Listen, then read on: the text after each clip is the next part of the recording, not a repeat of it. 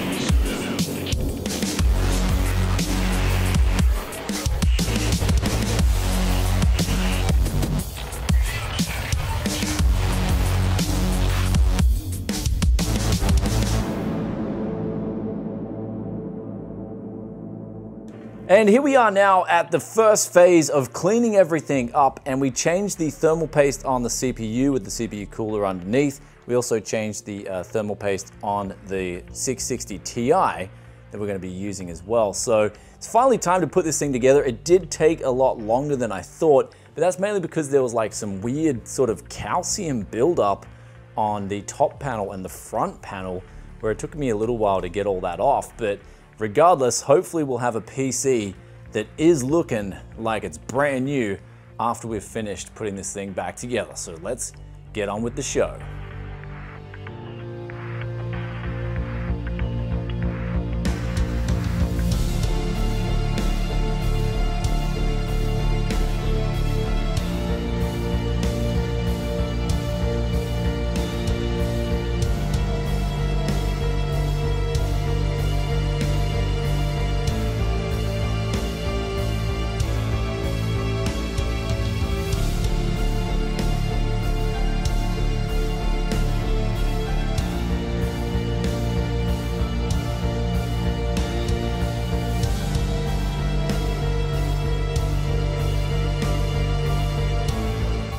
So the PC is now finished, it's up and running absolutely fine. Do let us know in the comments what you think about this PC right here, and of course, the cost of this build. But I actually did cheat a little bit and I added in an SSD, a 120GB solution, just to make the whole installation process a lot quicker, and so I don't have to mess around with things, especially when it comes to fine-tuning overclocks. And we also managed to do a dynamic RAID 0 with those two 500GB hard drives in Windows 10. This allows for this drive to now appear as a 1TB drive in Windows. And then the graphics card and the fans are really quiet on this build, which is something I'm pretty impressed with, as this whole build is running right now. The side panel's off and the noise is quite low. Though in the meantime, I did manage to do a bit of overclocking and tuning on this system, and I got it to 4 GHz on the FX 8120. Now, people may say that this isn't that great of an overclock, and honestly, it isn't. But considering we're using a budget power supply which has a single 4-pin connector, which I've then used and converted to an 8-pin just to get the extra length, so I can do a little bit cleaner cable management. Now the memory, we're using 4 2GB sticks as we said in the intro, and we managed to get these to CL9 1600 MHz, which is quite decent, and that's going to provide, along with the CPU, a decent level, much better than that of stock settings out of the box. So hopefully we'll get a smooth experience on these two, coupled with, of course, that 660 Ti, which is actually running really quiet and is looking pretty good so far. The only thing left to do now is wait for Tarkov to finish installing, and it's actually not that big of a game. It's only 17 GB, which even on my internet should only take another hour or two to finish installing. So we'll be up and gaming and getting some FPS figures for you guys very shortly. So do let us know in the comments section what you think about this build so far, and the tech yes loving. Was it up to your standards?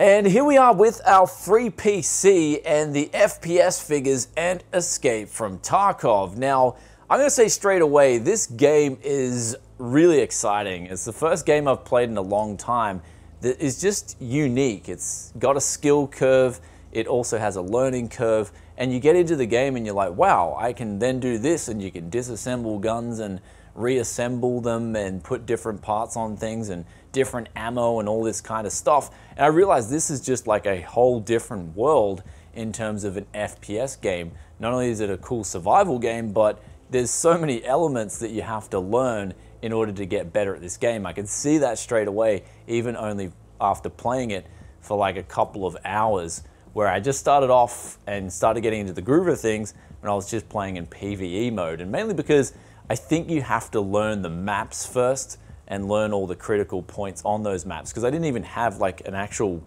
listed map to pull up and learn where to go. So that was, it was pretty funny though, but I ended up playing straight away and losing all my loot because I played PvP.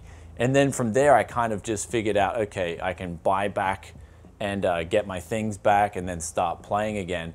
And in the process though, I did record the FPS figures. So on this FX 8120 system, there's some good news and bad news. And the good news is that it can play the game at 1080p with the 660 Ti. We were getting a 61 average FPS when we did apples to apples benchmark with a 1% and 0.1% low of 13 and 12. And then there was this setting that really ticked off my curiosity. and that was the use only available physical cores. This is on by default, and when we turned it off, we could see that the load on the CPU threads themselves were then dispersed more evenly, but the average FPS dipped as a consequence of this. So we went from 61 then to 56. So leaving this setting on out of the box is most likely going to be beneficial. Though when it came down to it, I did do a big benchmark where it ended up averaging out over like a randomized benchmark. So that physical cores test that I showed you was just apples to apples, where it shows that you will want to leave this setting on. But when it came to a big benchmark, I averaged out about 53 FPS. And so this game does struggle a bit on the FX 8120, especially in relation to those stuttering and 1%, 0.1% lows. Though the bad news is, and we're going to start going into the bad news, is that I couldn't overclock this system. And the reason being is the power cable going to that CPU and the power supply used. When I locked in that 4 gigahertz, it seemed okay at first. But when I jumped into Tarkov, like the whole system just shut off, and it would repeatedly do this after just trying to play the game. And so I had to revert everything back to stock, and then it just managed to play the game fine. So I couldn't really lock in any overclocks. The power supply was limiting our ability to do that, even to extract a bit more performance out of it, where I definitely feel like a setup like this could get 60 average FPS and quite smoothly. So you don't need the latest and greatest hardware to play Tarkov. Like a 660 Ti surprisingly is actually fine for this game too, if you don't mind dropping the settings a little bit, because when out of the box it defaulted to high settings, we're only getting like 30 FPS, and the 0.1% and 1% lows were horrendous. So you would not want to play this game on these settings. Though that being said, if you could get something like a GTX 780, for example, with 3 GB VRAM buffer, or even like a 7970, and maybe like an X3470 Xeon or an i7-2600, you should be having a very good experience on this game at 1080p. It should be a really smooth experience. And the settings we had here today will give you a playable experience, and I'm really happy with the free PC, but I feel like I could have got a lot more out of this system if I had a better power supply. So that being said, that's the sort of drawbacks of putting things together for nothing, but at the same time, we still have a PC that can play Tarkov, and it's actually a really exciting game. I look forward to doing more content for you guys with this game. Say, for instance, if you guys want to see a really good balanced budget gaming system for this game, then I can make that happen, because I see this game getting only bigger and bigger as the player base is just growing. And the good thing is they've got servers in Australia as well, so I could get like 20 ping to Sydney in Australia, which is really good, because a lot of big games that come out, they don't even have Aussie servers, and that really ticks me off. Anyway, with that aside, hope you guys enjoyed the free Tarkov gaming PC here. We just put things together, and the base of it is that if you guys can help people out, then a lot of people are going to be willing to give you those older parts and help you out in exchange. So, for instance, I see a lot of people on Facebook Marketplace and Gumtree, and they advertise over the months. Like, I'll see all these different people, because I guess their ads don't last long because they give up doing it. They'll advertise to build you a brand new PC with parts from the store, and they'll charge like $50 or $100 for their service to do it. The problem is they're advertising that on Gumtree and Facebook Marketplace, and when people see that, they're already seeing the competition on refurbed and used gaming PCs, which are coming in much better than the prices of new gaming PCs. And so they're basically advertising people like me who are flipping PCs on these marketplaces. And so my advice to people who want to get started out and don't have a whole lot and want to get into PC gaming would be to offer your services. Say, help people out. Say, look, willing to help you diagnose problems with your PC for free, and just pay for my gas or pay for my food and transport. And you'll find from there, it'll open up a whole world of opportunities for you, because a lot of PC problems that I fix personally, they come down to very simple things. Either the person's installed a heap of bloatware, malware, they need to reinstall their OS, or they need to do simple things like reseat the memory in order to get their PC working again, or of course there can be faulty hardware. And I find if I help people out, there's either a lot of the times they'll give me older hardware that they had, because I helped, in the case of this PC here today, I helped someone out with their new Ryzen system, and they said, look, do you want my whole old system? And I said, sure thing, I love checking out the older gear. And the other two candidate PCs as well, I helped out another person get together an RX 580 system. So they were really grateful for that too. So when I'm helping people out and doing things for people, they don't mind giving me their older hardware that they'd probably otherwise just chuck out. So if you want to get into PC gaming and you don't have a whole lot, my suggestion would be, instead of advertising to build people brand new gaming PCs, I would advertise just to help people fix their PC problems. And as I said before, you'll find that it will just open up a whole new world of opportunities where people really just don't mind giving away the stuff that they'd otherwise most likely chuck down at the tip. Because a lot of the times those same people don't want to actually advertise their PC parts on Gumtree or Facebook. They couldn't be bothered selling the parts. That's what I've found. They'd rather just give it away, or because they're just not worth their time even selling it. Though that's just my whole thinking behind it. If you guys have any tips or tricks of your own, or you got any stories that you want to share, then be sure to drop a comment in the comment section below, where you can help out people who want to get into PC gaming and they don't have a whole lot. Because I love reading your thoughts and opinions, as always. Like the question of the day that we've got here, and it's from Eli Restra. And they ask, I have this PC with an RX 580 plus an i7 8700, and I have the same problem. How can I fix it? And they're referring to yesterday's video, or actually video I did 2 days ago, with the ASUS Nitro, and we found out it had quite a few problems with it that we did fix in the end. Though the biggest problem is just that you got to add another stick of memory and update the BIOS, and make sure after that things should be running a bit better. Though in the case of that PC, we also added a custom fan profile to the GPU, and we also added an exhaust fan, and that just helps with the temperatures and helps keep everything running smoothly. Because with an RX 580, it does, from the top of my memory, put out more heat than a GTX 1066GB.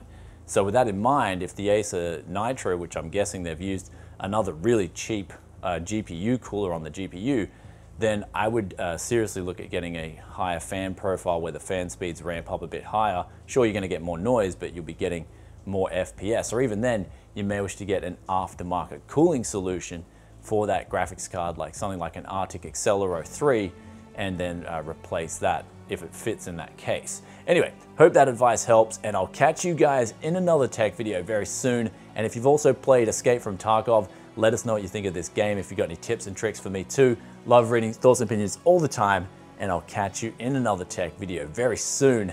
Peace out for now. Bye.